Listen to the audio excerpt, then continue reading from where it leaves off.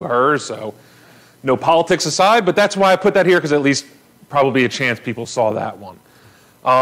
So we're here to talk about why we built this thing, how it was built, some of the technology that's actually in it, and then a bunch of the things that we learned over the last basically 3 months of having this thing on the road. So questions as they come up, feel free to ask, or if you want to talk about things afterwards, that's cool too. So why an art truck? So the idea came about in 2019. Basically, galleries are failing to, I'm like standing in the way of some people, so sorry, but so galleries are failing to sell, but they're expensive. There's this whole notion of like pay to hang, right? So you can pay anywhere from like $500 to like a couple $1,000s to hang your art in a gallery for a month. And then they still take a commission off of every sale. So it's a really expensive game. And we also really found out that they actually don't bother to try to sell your art anymore because they're making all the money off of the hanging. So really sort of wasn't working. Art shows, like different like communities will have or things like that, they're expensive, they're exhausting because they're very long days. And there actually wasn't really a good demographic overlap for her artwork with a lot of the different shows, especially around these areas where a lot of them can be more landscape-centric and country-centric and stuff like that. And she trends a little bit more to the psychedelic side of it. I'd built out actually this foldable and collapsible art cart so that she could just sort of show up and do artwork wherever, and that was working really well. So we'd like take that down to like the Jersey Shore. She'd sit on the boardwalk and paint and like get lots of interaction with people. Like take it to art shows and then be able to sort of set up wherever she wanted and also be able to paint at the same time. So that concept had actually sort of played out well. It's also based on, it's best to see art in person. There's real texture to artwork that you can't always really see through a photo. And then this is also like the first step in a larger traveling art experience where we're actually gonna have collectors of hers host art shows either at their houses, their businesses, or in their communities at different parts of the US. So the truck in that aspect is sort of like the first step into an interesting engagement model of that. And then also, we're big believers in psychomagic, and this is sort of like a psychomagic experience, right? Like you're driving along, you don't really expect to see art, like out of the corner of your eye and different things along those lines. So that's sort of the why in this. So the design, right? So started sketching this thing out and playing around with it in 2019. And it was either modify or build a new cab truck. Had factors like height for parking garages and stuff like that. So no matter what, I can't be in anything that's under like 7'6", even with it set up the way that it is now. Big enough to show larger art. Chrissy tends to do bigger pieces of art format. So the smallest on the side and the back of the 24 inches roughly, that's sort of as small as she'll get. So figuring out how to make it fit with bigger was an issue. Secure, I mean, mostly it's theater of security, just like anything in the real world. It's defeatable, whatever, but at least some rough notion of it. A lighting system to illuminate the art, especially at night and stuff along those lines, obviously. And then cameras, from, once again, theater of security, but also to capture, really primary to capture like human interactions with the art and stuff along those lines, and show what the art has seen, if you will. As a little bit of a side note, ever since about like 2017, every painting she has done, she has recorded the entire process of painting them. So we have like several terabytes of her painting all the pieces. And so when collectors get it, they also have the option to get the original content from when the piece was created. And it also exists as an interesting method for verification that the artwork is original. But that's a whole different side topic. So cap, the actual build of the cap. So this started in and around April of this year. Bought the pickup truck, started driving around to like regular shops that sell caps when I looked into Google, and everyone was basically either telling me I was stupid or I was gonna have to buy like an $8,000 cap that had like a 6 or more week lead time to then just tear it apart and put the windows in it and everything like that. Wound up finding an Amish company to do it that was 15 minutes from my house. So this was actually built by Gap Hill Aluminum. I basically walked in with the plan of this. They looked at it and they said, okay, so it's a work cap with windows instead of toolboxes. Fine, 4 weeks, I can have it done for you. And a lot less money actually than I was seeing for everything else. The windows I had to source and get for them, they're from a company, Polymer Shapes, that is outside of Philadelphia. The windows are 1/4-inch Lexane. So nothing special about them, just off-the-shelf Lexane. I looked into UV-resistant Lexane. Those windows would have been about $10,000 if you go UV, because your minimum orders for UV are very high. So I also would have been in the business of selling UV-protected, Lexane as a side. UV film? Yeah, just sort of, we'll get to it. One of them's not needed. So the Lexane also has a bit of a UV degradation, sort of like, or suppression on its own right. So then the next question came into like, how do you actually mount the art? And it's actually just sort of like really simple and stupid. Those are just big pieces of plywood painted, and then those little hooks that sort of go around it just get screwed in from the back. And they just have like little, I used rubber insulation for like window insulation to sort of protect them. And it's literally been to its word simple, and it works. And so that, I thought that was going to be a lot more complicated. And talk about like the things you initially like way over engineer. I was like, I'm going to have this aluminum panel with like these sliding brackets and shit. Like, no, it's just plywood, and if I put too many holes in it, I buy a new one. So that was that. So lighting and shades. So lighting. That is sort of like, yeah, like the first sort of run of it that we had going, and it's how it basically looks today. The criteria for that one was diffuse, no visible bulbs.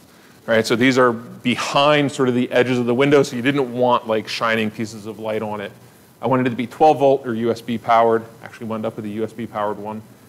CIE standard, so light actually has standards. And this is a French organization that winds up specifying all of your different types of light specifications.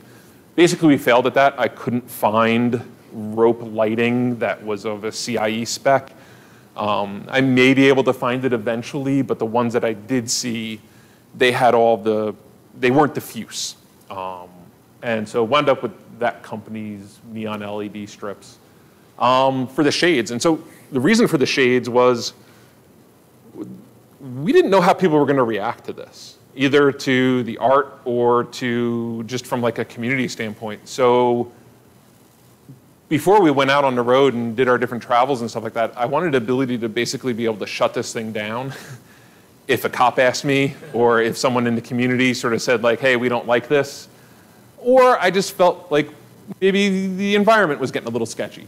So the shades are actually just like really simple pieces of fabric with a metal bar in the bottom of them. And it's just a copper rod that they're taped onto. And that little round disc with the pin going through it that locks into the side of it is how I raise them and lower them. So just nice, dead simple. It won't damage the art. We've actually had it where the screw has backed out and the shade has fallen, and they are towards the front and they just fall straight down. They don't hit anything. So that's the shades part of it. Power. So yeah, running the electronics that are in here and getting into that part of the business. This was done by Smucker's Energy out by me over in Whitehorse. At least they helped me with picking out the inverter and the battery. So the charge inverter, it's massive overkill. It was just like a used one that they had lying around and was able to give me like a really good deal on. Like battery was an AGM, 180 amp hours roughly. I can get a full night of running the lights and be totally fine with it. The only downside of it is the 130-pound battery. But it's a heavy-duty truck, so it's not that big a deal, but it was actually a factor for our travels, because the travels we did this summer, we were actually pushing max weight capacity of the truck. So there is a second battery, but I chose not to put it in once I realized I could at least get the lighting definitely going the whole night through. And then there's 12 volt to USB converters, and I wound up having to use two different types of them, namely because the first converter that I got didn't handle the drop that was going on with the long USB cables that I needed to get the cameras run. And so wound up on the road switching over to this buck module. I think what was happening there is they were allocating out the amperage to each of the 4 ports individually, whereas that one was just a single port, so it was just dumping it all to it. So that's my guess on it. I didn't really have an ability to test it or dig into it. How do you charge the battery? So it actually has a short connection. If I want to in the future, I can put a solar panel up on the top of the truck, and there's actually one that we were looking at was about like $300 to $400 that would actually charge it probably in about half a day or so, was what we did some of the calculations on. But right now, we haven't really felt the need for it, because I'm able to charge it up, just running off of a 20 amp connection hooked into it for the short connection. It's hour, it's pretty close to tapped off, and then the charge controller will continue to like exercise it and do like a final fill of the battery for, I feel like it's almost as long as I want, like have it plugged in. I've left it on plugged in for like a couple days, and I've never walked out and it's like charging done. It always seems like it's trying to pack more in, but maybe that's just a message that it says on there. So it wound up being an interesting challenge. So this was in June when we went to go do the electronics on this and get this squared away. Ran into the chip shortage problem. So initially wanted to do Pi Zeros with their cameras and test out different cameras on that, and couldn't get them. If I was getting them, they were over $100 on eBay. And even some of the Facebook ones where I was like, yeah, all right, maybe it's a scam or not, they were a scam. And so I basically just had to go with these like all-in-one little cameras. And the main thing was I wanted it to be able to web stream with RTSP. So those are the little cameras, and that's sort of roughly where they are in the windows. And then I sort of wanted to have a view that while we were driving or we were in a restaurant or out at a different event or something, we could sort of see what the truck was seeing. And so used Motion iOS on a Raspberry Pi 3, and then a Wi-Fi router to sort of connect everything up together. The thing we ran into, and I still haven't solved for, is a dysfunctional amount of lag with these cameras. When we're trying to view it live. It's like several minutes, if not more, off from one another. And it's really disorienting when you're sitting in the truck driving and it's like cornfield on one side, business development in another, and it's like you're like seeing three different movies playing simultaneously. So it was just too obnoxious to look at. Like Chrissy, and even when the kids wanted to look at it, they were like, no, this does not work. So we didn't really get that. That's not solved yet. So that has more work in play. Is it hooked up to the internet, or are you just locally connected to it? So we have local connection, but we can also bridge like an iPhone against it and use that as like sort of like a hotspot. So we were playing around with that a bit here and there. And because the range of the Wi-Fi is, especially because it's inside that aluminum container, I think it brings it down a bit too. Like I'm probably at like 30 feet maybe, roughly, and then it starts to get a little bit shady. Storing it all to the SSD? Yeah. So all the footage is there. Yeah, and we didn't really run it that much while we were driving. Like we did some experiments here and there. We also didn't get signs made to say, hey, this is recording. So we sort of were like on the back and forth about that. So that didn't go as far as we wanted to, and it will go there. But yeah, that's sort of the plan there. So we did our first run with it in early June. We did a trip down to Asbury Park, New Jersey, and it works. We actually had someone on Route 30 scan the QR code on it and comment about loving it. And we weren't sitting still at any point on that road. So, and we actually checked with that person, and they weren't the one driving. So, because that's been a concern of ours, is creating distraction and making things unsafe. But that was the first run with it, and so it gave us a lot of confidence going in. And so what this thing has survived so far. So we did a 12,000-mile summer road trip this summer. So it's a little hard to see, but the black lines are where we went. We maxed out at about 105 to 108 degrees outside of Dripping Springs, Texas. Only thing that sort of happened with that is this like decorative gasket material shrank a little bit, but it's really hard to notice anyway. And then we ended at Burning Man, and so it survived the dust and everything like that, basically no problem. and just sort of like the heat and aggressiveness of that. First couple of days, we could have the lights on at night and it was no big deal. But after the first couple of days, the dust buildup inside was getting to the point where it was just sort of like too foggy to turn the lights on at night. And I didn't really want to start washing it. The one thing about the Lexane is it scratches insanely easily. So it's like not something I really wanted to mess with. I had the stuff there to do it, but I just didn't want to deal with it. Plus also, the sand at Burning Man is a superfine alkaline sand. And once you start to get it moist, it turns to like rock. So if you don't get it off, it just becomes even worse to deal with. So that's what it basically survived. One of the things during this whole time is we actually had like different analytics on it. On the truck is a QR code that people can scan and interact with. That QR code is going to Linktree right now, which just provides like a list of like different social media things and the option for people to do a donation to buy us gas. No one's bought us gas, but that's okay. It's also the destination on her business cards and for some of her social media links. ChristyWhiskey.com, we have Google Analytics on that one. Facebook, she has a personal page. Personal stats these days on Facebook is basically, it's really limited. For her Facebook art page, that has a little bit more, and we'll get into some of this a little bit more here in a second.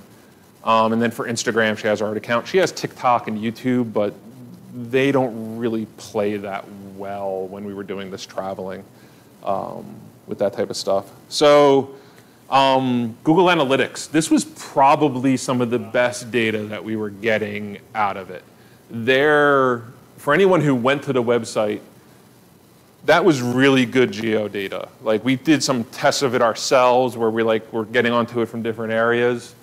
The one thing that we did test and confirmed is that cell phone providers, they can use whatever IP address they sort of feel like for a device. And so we were often seeing 500-mile differences for where, like we'd be standing in front of it in Glacier National Park and it's like, no, you're out in, Missoula or something like that. Like that was an interesting aspect to sort of see how far off that could be.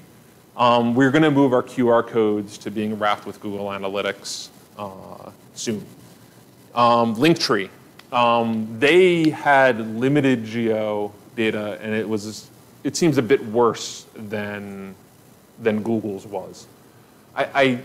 My inkling is they're probably not updating the SWIP information off of the different IP addresses that often, is my guess. Yeah. SWIP is, so for every IP address, it's sort of like you get to give like the surrounding information for it, like its address information and things along those lines. So that's my guess on it, but it's hard to tell.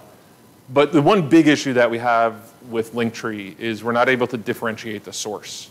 So we can't tell if it's the QR code from a business card or someone clicking on the link from the website and stuff like that.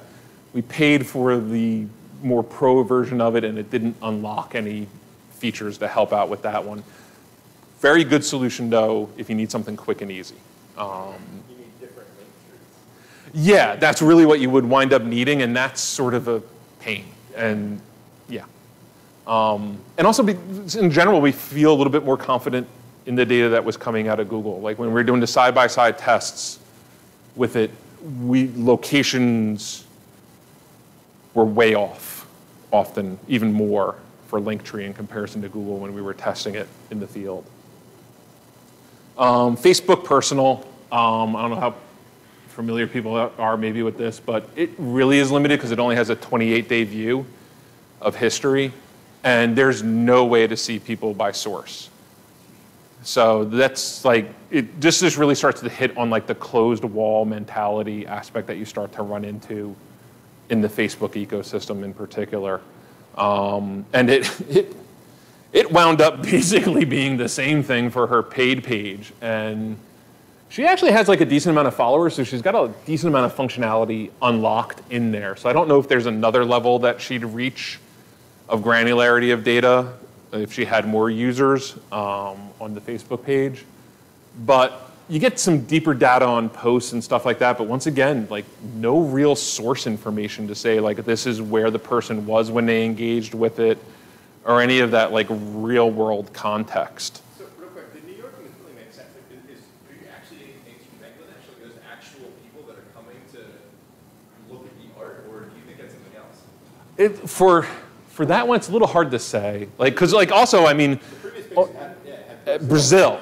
Right, and that's a personal one, right? And we know that like there's actually a lot of people in Brazil that like our artwork. Okay. So there's a number of Brazilian artists that like play in some familiar veins with it. So like that one we've actually been able to say isn't like some bot farm that went crazy in Brazil.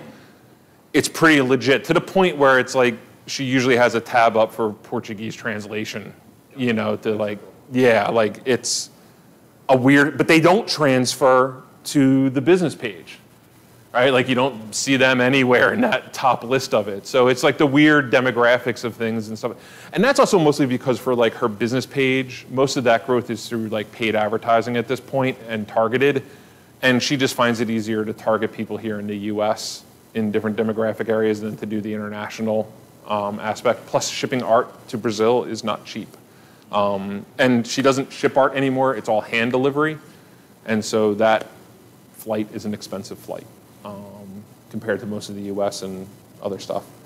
Her Instagram art account, there it got you got like at least a 90-day rolling window of stuff, but once again, no geodata on users. And the insane irony of this is location matters for when you post. So like when you're geographically in a location, when you're posting, it'll boost that post higher in that area. And so it's really sort of mind-blowing to us that this feature doesn't sort of exist, that you have no sense of like where people are interacting. You just get to assume that it's the location that you're in. And once again, also no way to sort of see sources of where people are or coming from or how they came in. So how we know it works.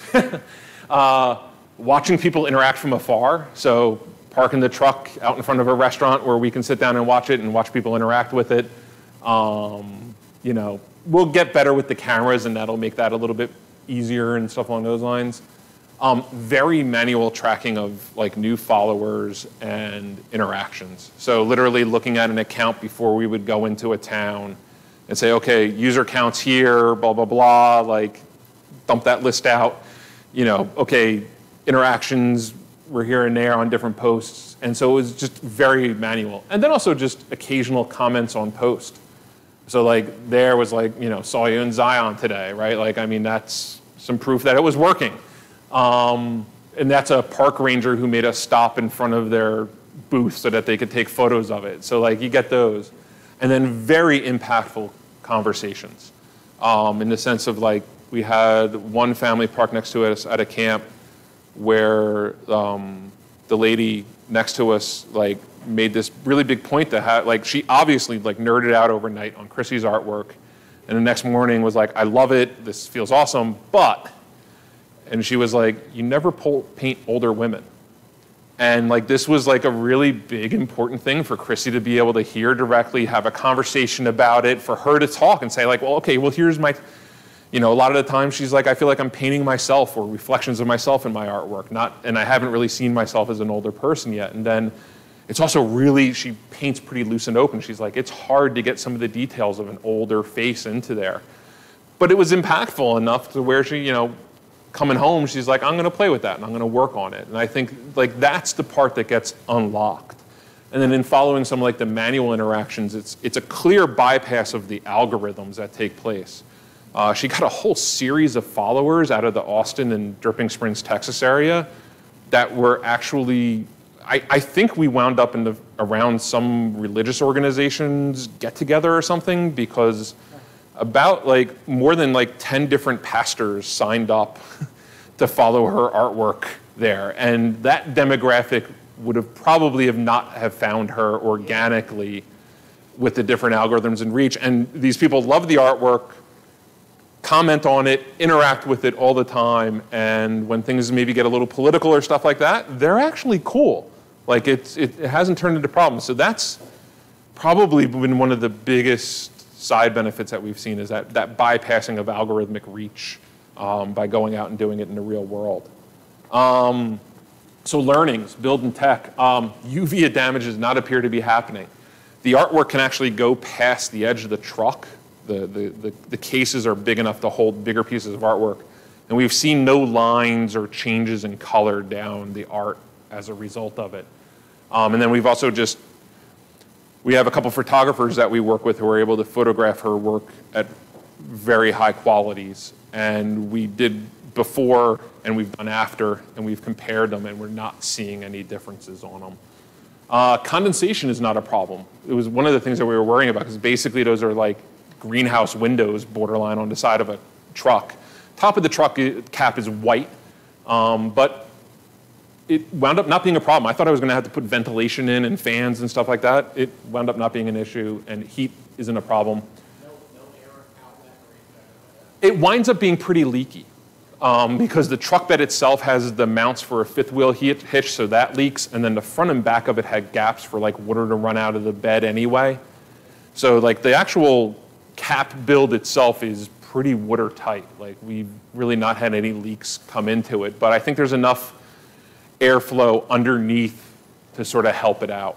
Well, did some of that take care of the sand that you were talking about? Well, that's how the sand got in. Yeah. Did you find anything to address getting it out? Oh yeah, a lot of cleaning. I got home last Thursday. I cleaned for 4 days. Yeah, vinegar, water. So it takes a lot to get that one out of there. The plexiglass, the camera lag, I talked about that. Night vision cameras don't work because they reflect off of the inside of the glass, so it just turns into a big halo. So that was an interesting learn. The geodata, we talked about those, and the insights hit about those. So that was the build and tech learnings. Real world, being stuck in traffic is now a good thing. Our interaction rates when we're in high traffic days is way higher.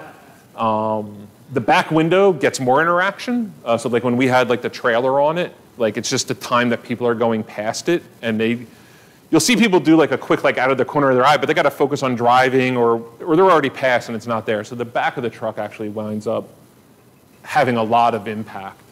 And I talked about the exposure bypasses the limit of algorithms. Big thing is few people looking up. In major downtowns, driving slow, people are either at their devices or they're walking and they're paying attention to their walking. They do not look up that frequent.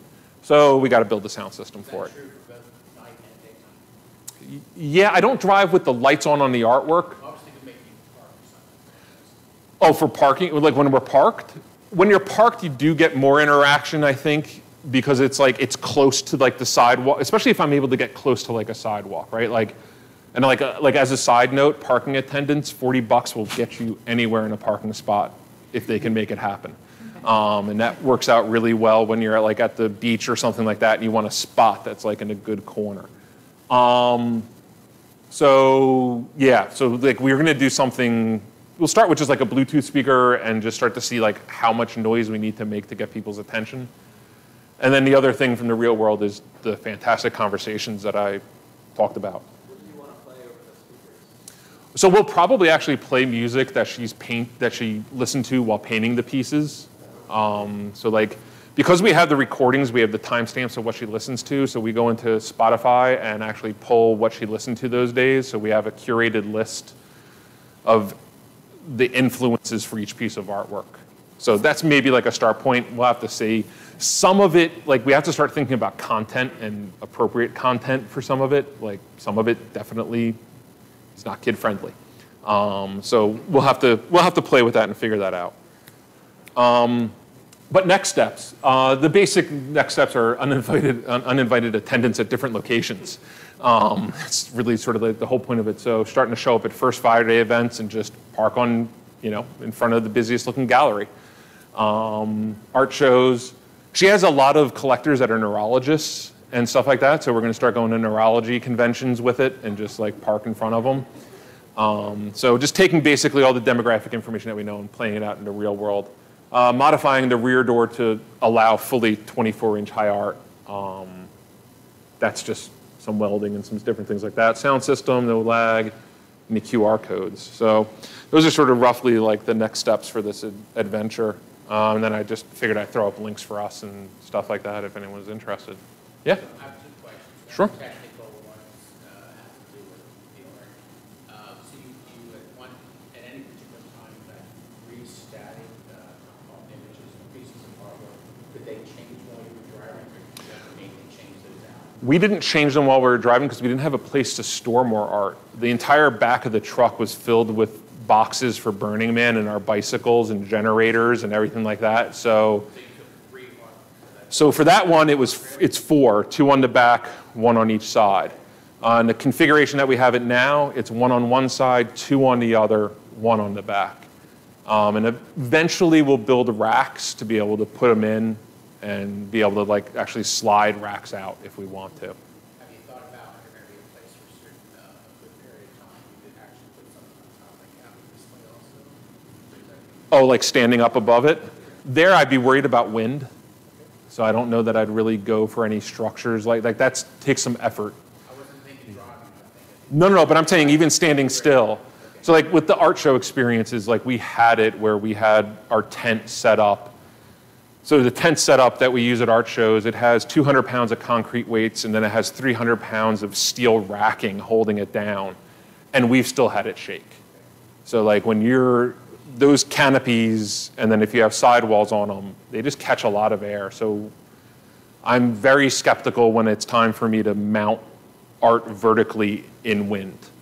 The technical question is, you talked about when you were some locations, people that were, paraphrasing, the people that were connecting to you, talking to you, said they may have been 500 miles away from where they actually were. My question is, would it matter if they were on Wi-Fi as opposed to going through the cell tower system? Absolutely. That's like one of the main learnings that we dug into it, and I reached out to some, actually I didn't even really need to reach out to anyone. I thought I was going to have to, but Google basically provided the answers, which is to say through the cell phone providers, it's like a known issue. There's nothing that gives them pressure to accurately tie you to an IP address that's near where you are.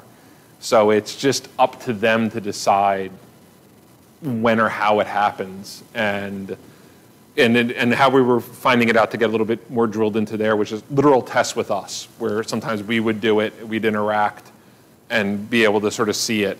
There's like usually like an hour or 2 lag before it shows up in the different analytics tools, but we were in some incredibly rural areas where we know we were the only people interacting with it. Yeah.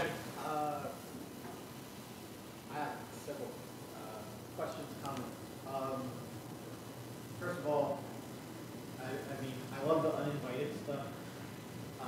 It speaks to the nature of arts and bringing it to the people. I would still suggest looking into the vehicular code, making sure you're not. I don't want you to have this cool creation again, probably because you miss a detail somewhere. If they have rules for undercarriage lighting, they're going to have rules for this. I don't run the lights on it when we're driving. Okay, well that's. Yeah, like we've been really intentional about that. It's also why we haven't done the sound system type component yet. I know here in Lancaster there's a company that buys used cars, and I think they have like a wrapped pickup truck, tow truck and car, and they have like big speakers on it, and they drive around with that. But no, you're absolutely right, like on the different sensibilities and different regulations of different communities, and that's why I built those shades, because we didn't. Cross-country tour, that's got to be too much research. So Yeah. just nail down your local area. Right. No. Like, and the biggest thing there is I sort of felt like we come at it from a mindset of like we're cool with asking forgiveness. Yes. We did that and we learned that with the art cart, right? Like when we'd wind up on the beach, right? Like was she supposed to have a busking license or not in different communities? No, she wasn't selling any artwork. And so like different communities would deal with that different. And so we took that sort of experience and learning how to have those conversations and said, okay, well, we're just going to be doing this then on the road if it shows up. Second comment, I have a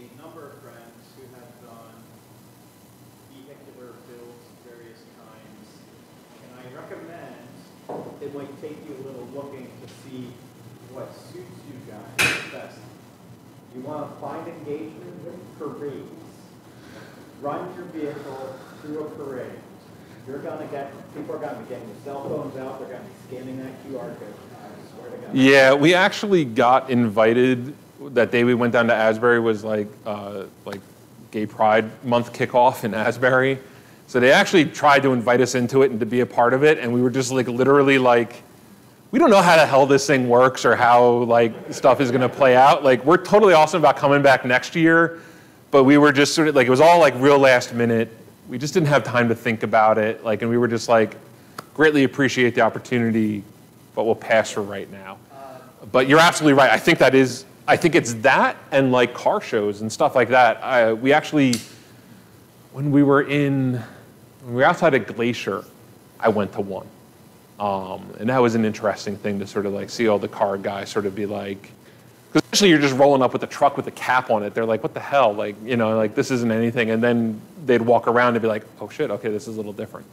So. Yeah, the other thing, I might have to get with you later about it, but just over the past month or two, just for my own edification, I've been doing some research into 5G home routers and 5G mobile solutions, and there are, if you're looking to improve your internet connection, just that whole mobile, I can shoot you some links of some cool technology that could really improve what you're using. Oh, cool. Yeah, no, thank you. It's not a sales pitch. Yeah, no. Like that's, yeah. And if it comes a little sales pitch, I'm fine with that. I'm doing the research, I may as well help others. All right. Anything else before we wrap up here real quick? Did you sell any on the road? No. Did you plan not to sell any on the road? She had actually made a posting before she started the trip that sales weren't going to be happening because it's hand delivered. There's really no way to do that. But yeah, we never hit a model that we didn't put any pricing information on it, and we didn't have links for each artwork to go buy it. So no, it didn't really reach that point. I think if it was parked in an environment and we were sitting with it longer rather than it being on our travels, like I think some of those engagements may have been able to happen a bit more. But it's, yeah.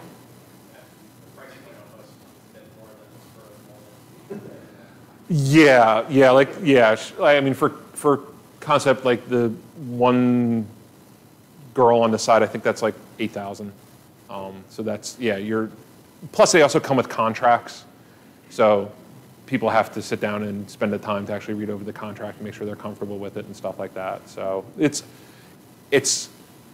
spur of moment to get the commitment and start to make the buy, but actually fully closing and delivering on the deal usually takes a bit of some time. All right. Thank you very much, Jeff. Yep. Thank you.